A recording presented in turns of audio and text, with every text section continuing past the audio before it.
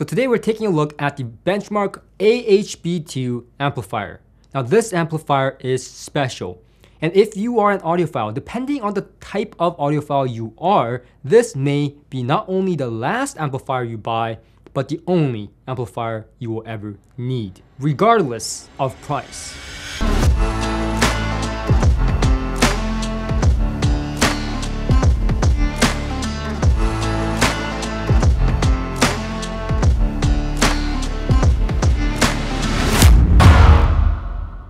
Now, trust me when I say that I have heard a lot of amplifiers that promises transparency, detail, lowest distortion possible, but there is really no proof when it comes down to it. There is no proof other than the fact that you have to listen with your ears. Well, Benchmark is one of those companies that has proved on paper that their amplifier is the lowest distortion possible with specs to prove it and back it up. And the outcome of that product is the Benchmark AHB2 amplifier. Now, the thing that I like about Benchmark is that as a company, they are not only relying on measurements, but they also do heavy listening tests. And their words, not mine, they suggest that impressive measurements do not necessarily guarantee that transparency has been achieved. Transparency must be confirmed with a listening test. And personally, I have to fully agree with that. And for the longest time, I have been trying to listen to the Benchmark AHB2 in my own system. I have heard the AHB2 briefly in other systems here and there, but I never got to try it for myself in my system. And finally, I have bought not one, but two, and we'll talk about the reason why, to try it out in my system, and I can't wait to share with you in this video.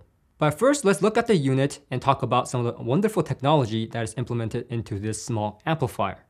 Now, it uses a feed-forward error correction technology patented by THX, making perhaps the AHB2 one of the quietest and the lowest distortion amplifier to be ever made. Looking at the small form factor of an amplifier, I mean it's about 2 palms width, it is very, very small for this type of amplifier, and wait till I get to the power rating.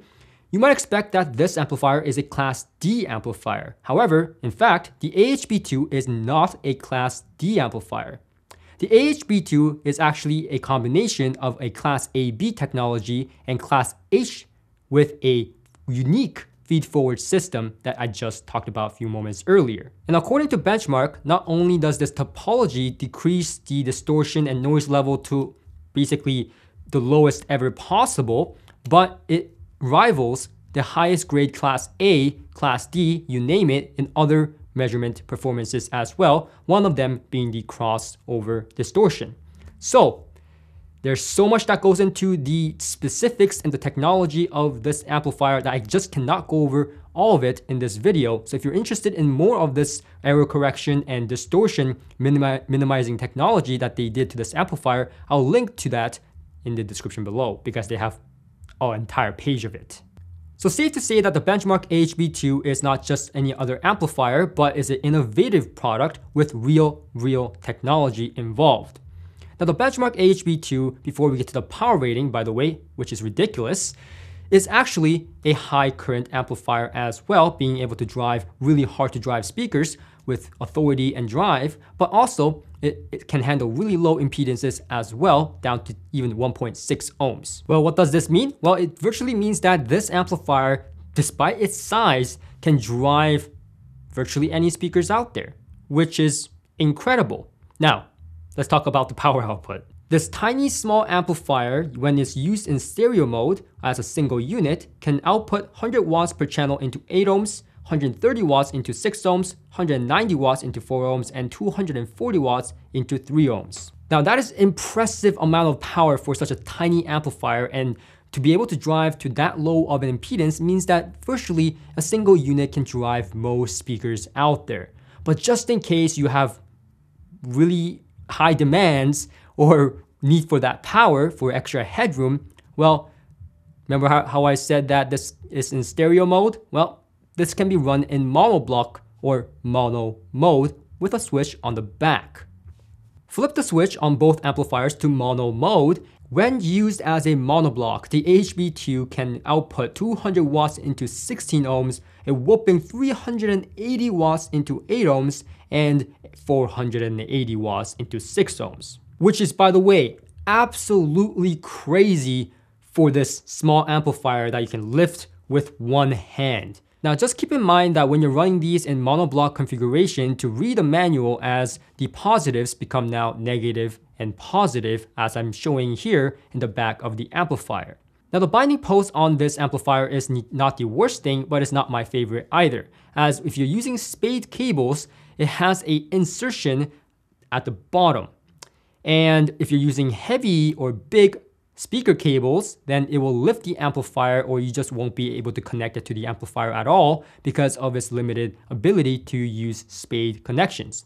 Now I found this very odd, but it's nothing that I haven't seen before. So I did some digging on the Benchmark website, and it seems that they're not a fan of spade plugs or spade connectors because it has variable results when they measure.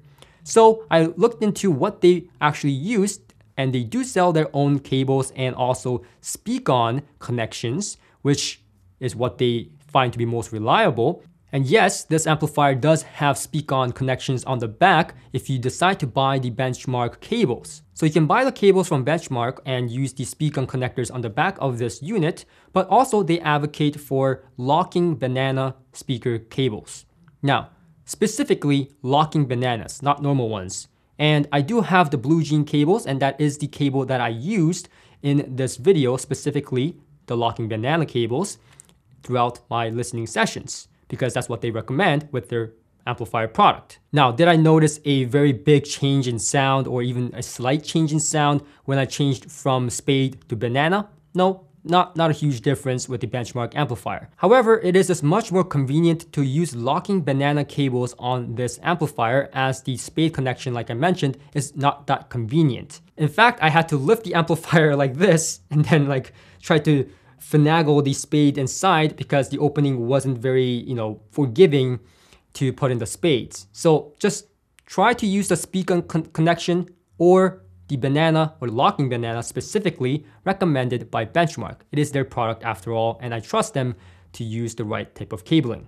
Now, another thing to notice on the back of this unit is that it doesn't have RCA or single-ended inputs. It only has balanced inputs, which means that you can use a RCA to XLR conversion cable if your preamplifier doesn't have balanced connections, but there is something also that you need to pay a close attention to on the back of the unit for those situations, and that is the sensitivity or gain switch. Now this has 3 different settings, and the lowest setting is the one that you would use on professional preamplifiers that has a fully balanced topology. The middle one is the one that I used most often on this amplifier, as it is the safest between balanced or RCA based preamplifiers, and what these adjustments really are is gain. So when you're switching them, make sure that the amplifier is turned off or the volume is fully down, because if not, you're gonna get a loud sudden noise when you increase the gain. Now, when you go to the highest setting, that is the one that you would use if you are using a RCA cable. Now you can use the middle setting if you are using RCA cables. However, just make sure that you're using the right type of cables recommended by Benchmark, as well as the right sensitivity settings. Now, why is the sensitivity setting so important? Well, it's because it relates to the sound quality as well. Benchmark specifically states that the wrong setting on this sensitivity would allow for the preamplifier's noise to transfer to the amplifier, therefore amplifying distortion. So make sure to have the right sensitivity setting on this amplifier when you're using it. Now, I wondered how the sensitivity setting would transfer in real life situations where, would it be audible for me to hear those distortions or whatever is going on, and what would that effect be? So on purpose, I tried all 3 settings on a RCA cable to balanced and etc. I fooled around with it with multiple different preamplifiers, and it seems like that if you put the low gain setting on situations where you're using RCA cables, for example, you get this dull, lifeless, flat, very neutral, but dynamic compression kind of sound where it sounds compressed, almost rolled off, and unexciting. when you put it on the higher setting than you should, it sounds bright, brittle, and almost like there's some type of high frequency distortion going on that is a bit like ringing. It's unpleasant to the ear. Now, when I had the right setting for the preamplifiers that I was using, which may take some experimentation on your end, but you do hear the differences and it is sonically distinguishable if you are doing the right thing or not, because it will be either too bright or too dull sounding. You know you struck the right setting when you can listen to it and it seems neutral, transparent, without brittle and brightness and dullness or compression. This amplifier is very transparent. And when the setting is right, this amplifier can be a reference. And talking about reference, this amplifier is also used in studios naturally because of its transparent, uncolored, neutral nature.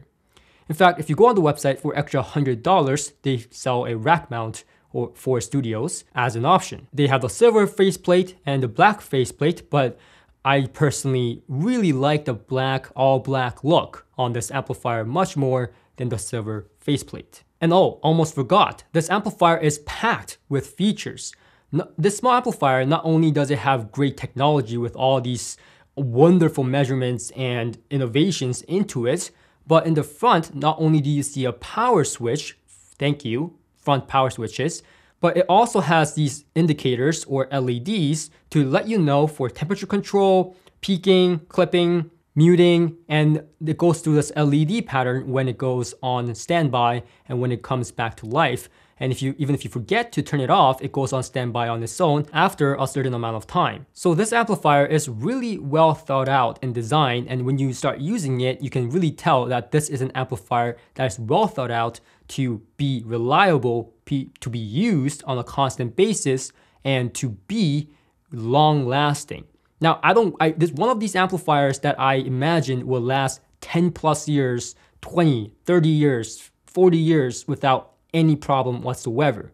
Now, obviously, I can't guarantee that, but the feeling I get when I have this amplifier is that this, despite its size, is a tank and a beast of an amplifier that can drive literally any speaker. Now, the important thing is, how does it sound? And this is the thing that I was really wondering for myself about this amplifier. Because, quite frankly, Audiophiles, the meaning of Audiophiles, even if you type it on Google, will tell you it is to get the artist's intent, right? To have no barrier, have the most transparency between the loudspeaker and the listener so that you seem to get exactly what was recorded in the studios, and that is the quote-unquote ultimate goal of being an audiophile. Now, we all know that there are many different types of audiophiles, including tube audiophiles like myself, vintage, some people like it this way, some people like it that way. It's a very preference-based hobby, or passion, right? But again, if you are that audiophile that is looking for absolute transparency, well, regardless of price, I don't think it gets better than the benchmark AHB2. This is the most neutral amplifier, regardless of Class D, Class A, Class AB, that I've tested. In my own listening tests that I've done with multiple speakers that I have in here, it seems like this amplifier has almost no color. There is no color to be had. There's no exaggeration in the bass, in the mid bass, in the highs. It just seems like a blank canvas. In fact, the way I found out is the hard way. When I was listening to the AHB2, I was thinking that it was ever so slightly colored. And I was like, of course, there is no amplifier that is absolutely neutral and absolutely transparent. But after switching my preamplifiers and switching this and that in my system, I realized, and these are components that I know very well, I realized that the benchmark, all it was doing was showing me the coloration of whatever was in my system. So it was not the benchmark that was coloring whatever a little bit, but it was the rest of my components, like my preamplifier, DAC, stuff like that. So in reality, every time I switched something, I got the truth of what the coloration of my preamplifier was, what my DAC was, and what my speakers were doing, and the benchmark was just out of the way. It just seemed like the benchmarks were transferring whatever that I was putting into it with no lies, just absolute truth. So truly, the benchmark AHB2 is something that audiophiles have been trying to achieve for the longest time, that faithful reproduction of music as the artist intended. And it should be the quote-unquote end game. But I eventually sold the benchmark AHB2s. That's right, I don't have it here with me anymore. I used to work in studios, so as someone who has studio experience, I appreciate the benchmark for what it does, the absolute transparency, the absolute truth. However, that is not something I want personally in my home system. I value the benchmark AHB2 as a tool. However, for me, I'm not looking for a tool, I'm looking for home entertainment and to tweak things. As you guys know, I like tube amplifiers to make the sound bloom, to make a sound larger than the artist intended, make it deeper sounding, make it wide, make it pleasant for my ears. So for me, the absolute truth hurt.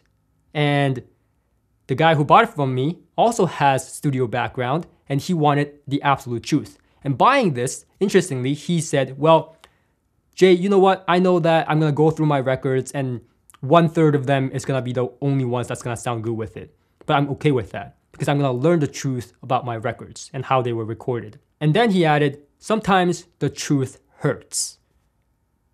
Smart guy. But personally, for me, I like to listen to music and I like to listen to music in my own terms that sounds good to my ears. And I have some really bad, poor recordings that my mother and my grandfather used to listen to, Korean music, stuff like that, that just wasn't recorded very well, but I still enjoy them. Can you guys relate? And for me, I could not listen to those recordings with the benchmark AHB2, as some recordings would just be ripped to shreds. It will show you every flaw. And if you have speakers like the one that I tried was the KLH Model 5. Now the KLH Model 5 is a great speaker, and when I sent it over to the NRC to get it measured, which is posted on the Soundstage website, I'll link it in the description below for you to check out the measurements, it's a really well measuring speaker. And I've tried it with Q Acoustic Q50s, I've tried it with the Orendo 1723 THX speakers, I've tried it with multiple speakers, not just those. And when I tried it, I was hearing through my speakers all the details, all the good things that the speakers were doing, all the bad things the speakers were doing, but also the recordings, right?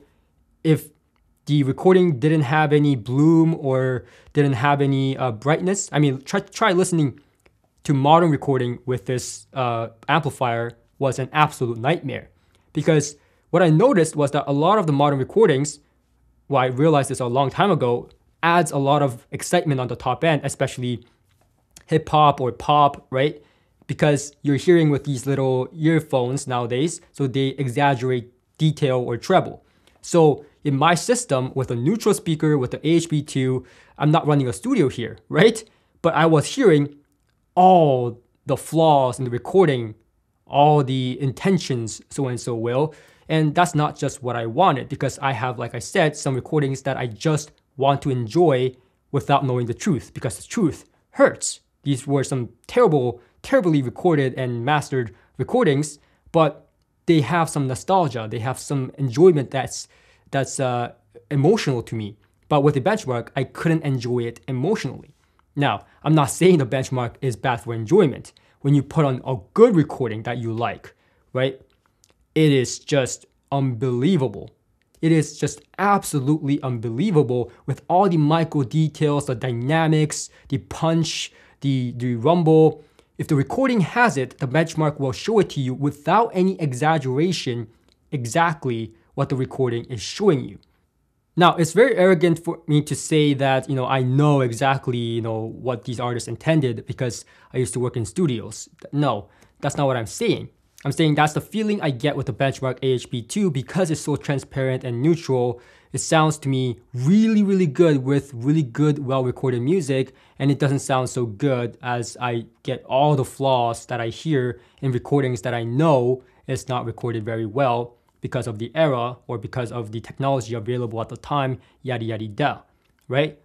There's no way of knowing the actual intentions of the artist. There is no absolute transfer from the studio to your home different environment, different speakers, different amplifiers, and so on. They didn't use benchmark. We don't know that, right? So anyways, benchmark to me sounds dynamic, transparent, neutral, open, with reasonable soundstage. It's not the largest soundstage. It is real. Again, if the recording has a lot of reverb and was mixed and mastered in such a way to have this, one of those recordings that's more ambient, then the benchmark will show you that without exaggeration, in my opinion, or underplaying it. It will show you just that. And of course, your speaker's capability comes into play as well. So the benchmark doesn't really increase or decrease soundstage. It just seems to be showing you what's in the recording and what your speakers are capable of. So I can't really say this has a large or intimate soundstage. It really depends. I've heard the benchmark with speakers and recordings that has really large ambience, and it had enormous ambience and enormous soundstaging. But when I heard it with recordings that didn't have that, with a speaker, for example, that doesn't have a large soundstage, like the Orendo 1723 THX tower speakers, then I heard a more focused speaker-to-speaker soundstage, right? It wasn't bad, it was intimate, it seemed accurate, but it was more to speak to the speaker's ability to soundstage and the recording that I was playing more than the benchmark soundstaging. So that's something that you have to keep in mind, is that the benchmark, even down to the soundstaging and imaging, relies on the recording and the faithful reproduction and your speaker's capability. So the benchmark AHB2 is really not just transparent in the sound, but the transfer of sound. It is transparent in the transfer of sound in your system. So if you have something in your system that just doesn't agree with the benchmark, then it's gonna show you that. Is that bad or is that good?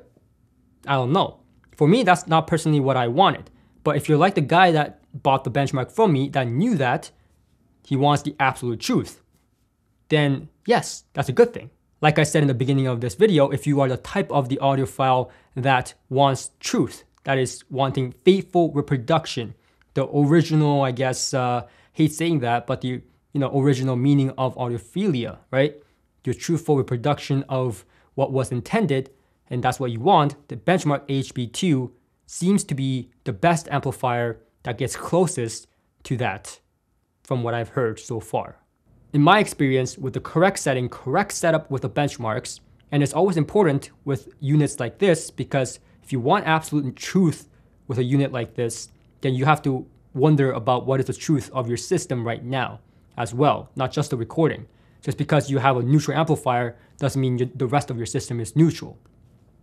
So the benchmark AHB2, like I said, shows you the absolute truth. And it's a transparent amplifier like none other that I've come across. The other ones, like Class D amplifiers, that's absolutely transparent and detailed. Yes, they're detailed. There may be some transparency, but not like this, right? It doesn't have the dryness of some Class D amplifier, that glassiness that I heard on some Class D amplifiers. Even the greatest Class D amplifiers with purified modules these days that I've heard don't match up to the benchmarks. And the benchmarks were released like 7 years ago, I think. So that says something. That must say something. So that's pretty much it for me with the benchmark AHB2. I had a great experience with it. Hope this video was helpful to you. If it was, then make sure to subscribe for more videos on what I'm doing in my system, what I'm changing out, what I'm trying out, and I share these things with you. So make sure you're subscribed for those similar videos, and make sure you click the like button on this video if it was helpful for you. And I hope to see you guys very soon again on this channel. Until next time.